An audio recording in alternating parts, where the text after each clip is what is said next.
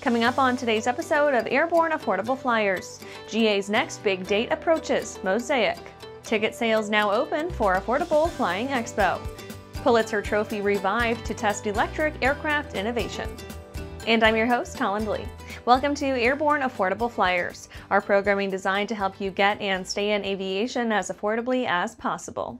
Overseen by the editorial staff of the award-winning Sport Plane Resource Guide, we know well the challenges faced by today's sport flyers, and we're here to help you enjoy flying to the utmost. Let's get into today's stories.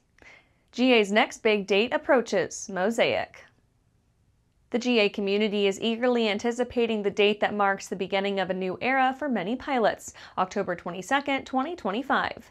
That's when the long-awaited Modernization of Special Airworthiness Certification, or MOSAIC, final rule takes effect, and it will have a profound influence on many aspects of GA, but perhaps most especially sport pilots. For sport pilots, which number over 7,000 holding the certificate, they will now be able to fly a new set of different aircraft makes and models.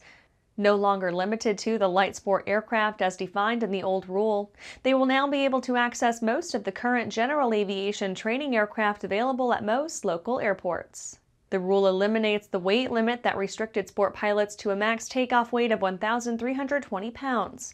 Instead of a weight restriction, sport pilots will now be able to fly any aircraft with a clean stall speed of 59 knots or less, and also the two-seat limit has gone up to 4, albeit still with just one passenger.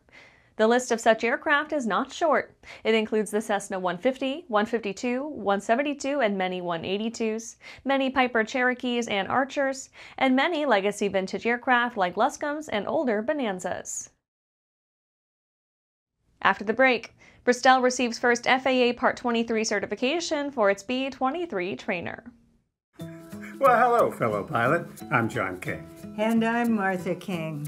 You know, we've all had our flying lives disrupted lately. Well, King Schools is here to help you stay up to date with courses that you can access on your desktop, iPad, or iPhone. If you'd like a refresher or just want to expand your aviation horizons, we have a course for you.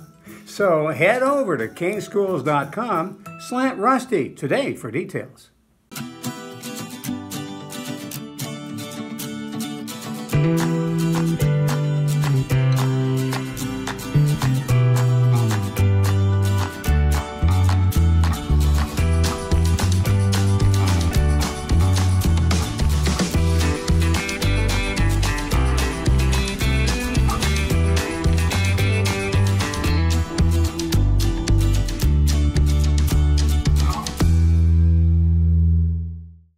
Welcome back.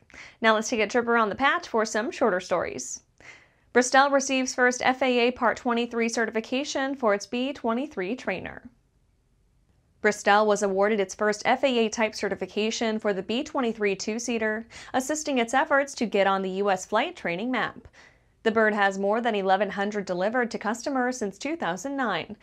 Nearly 100 B-23s are already flying in the USA. With FAA approval under its belt, the B-23 offers American flight schools a modern alternative to legacy trainers that have dominated fleets for decades.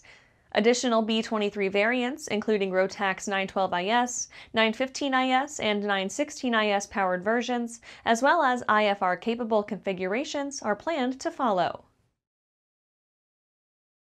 Sonex Highwing webinar. Tune in October 8th. If you're interested in the Sonex Highwing, you might want to tune in to a webinar on October 8th. This webinar will give a brief overview of the Sonex Highwing and its development, and will detail the progress made since AirVenture 2025. With first flight on June 30th, Sonex had an extremely successful showing of the new aircraft at AirVenture, and have been hard at work continuing the development, testing, and refinement of the aircraft since the show, along with planning for kit production. Learn more at sonexaircraft.com. Avionics reveals major upgrade to its AV30C class gauges. Avionics provider Avionics recently debuted a major software update to its AV30C multifunction panel display, designed as a drop-in digital replacement for legacy instruments. By popular demand, the instrument will now feature wind speed and direction capabilities, enhanced angle of attack indications, aural altitude alerts, and many other safety and usability improvements. FAA approval for version 3.1.1 is already in place, and the software is available now at no charge. Silverlight Aviation updates engineering consultancy for MOSAIC. Silverlight Aviation is expanding their aviation engineering consultancy practice to include MOSAIC compliance.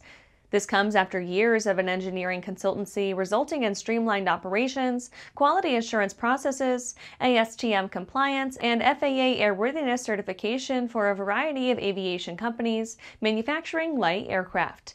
Abed Faruqi, president and founder of Silverlight Aviation, said, quote, "MOSAIC brings exciting changes to pilots and manufacturers. From factory-built gyroplanes to faster 2- and 4-seat planes to twin engines, everyone stands to benefit from reduced cost of compliance and greater capability." That's it for today's trip around the patch. Let's get back to the rest of the news. Ticket sales now open for Affordable Flying Expo. With a little over a month to go, it's time to get serious. Thanks to the folks at Sun & Fun, we have a highly professional online ticketing apparatus at our disposal for next month's Affordable Flying Expo.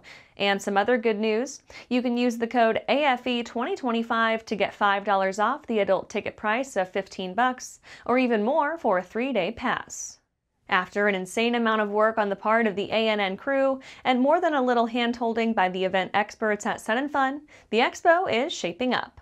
We have an amazing series of seminars and forums in the works, as well as a live Friday night town hall in which we will be dissecting MOSAIC in as great a detail as we can muster.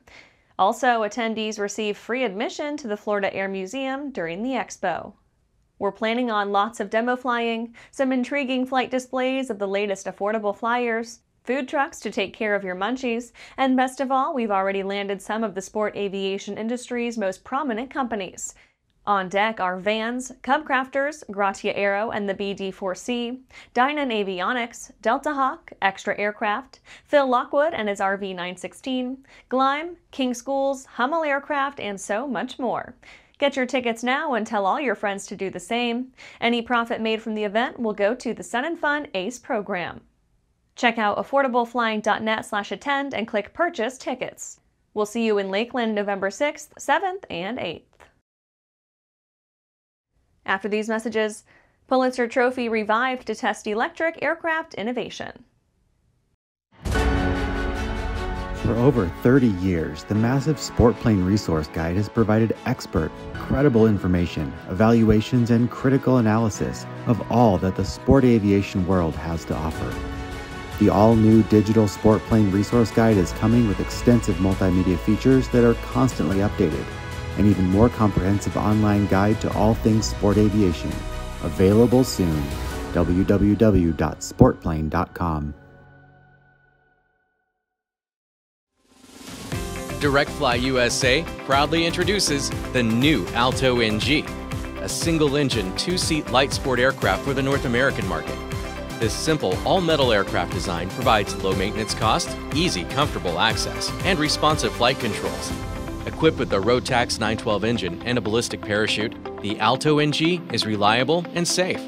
Learn more about the Alto NG at directflyusa.com. Welcome back. Pulitzer Trophy revived to test electric aircraft innovation. On October 12th, the NAA will be bringing electric aircraft to Springfield, Ohio to compete for a title that hasn't officially been given in more than a century, the Pulitzer Trophy. As of now, the lineup includes 1 Beta Alia CX300 and 2 Pipistrel Velis Electros. Not affordable per se, but the tech has potential for us all. According to race director Scott Newman, a former U.S. Air Force test pilot and volunteer with the NAA, the goal is to bring the public closer to electric aircraft while the technology is still on the up and up. The competition is being held alongside the National Advanced Air Mobility Industry Forum, scheduled in Springfield 2 days later. Partners include the Advanced Air Mobility Institute, a Boston nonprofit, and the National AAM Center of Excellence.